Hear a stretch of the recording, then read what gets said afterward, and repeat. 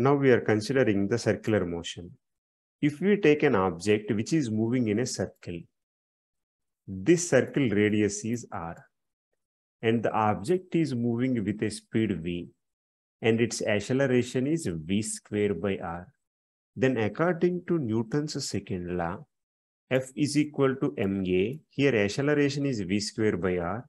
So the force that is directed towards the center is mv square by r, where m is the mass of the body, v square by r is the acceleration. This force which is directed towards the center, it is called centripetal force.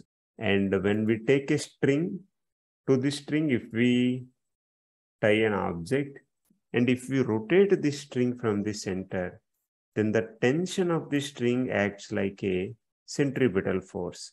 And one more example is, our Earth is revolving around the sun. So here the gravitational force is acting like a centripetal force.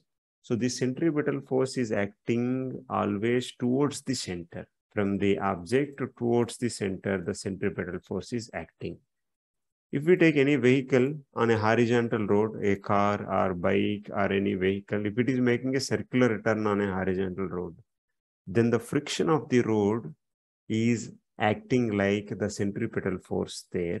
Because of that, that object is moving around the center and the force is directing towards the center.